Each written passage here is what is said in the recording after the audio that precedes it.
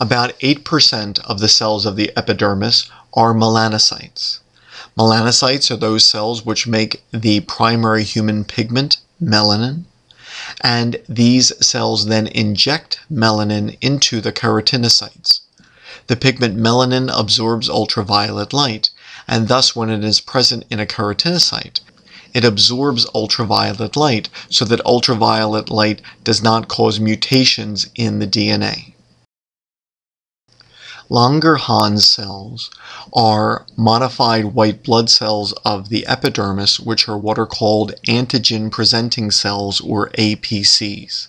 When they encounter a foreign body, they perform phagocytosis, and then they take parts of the microbe or what it is that they have performed phagocytosis upon.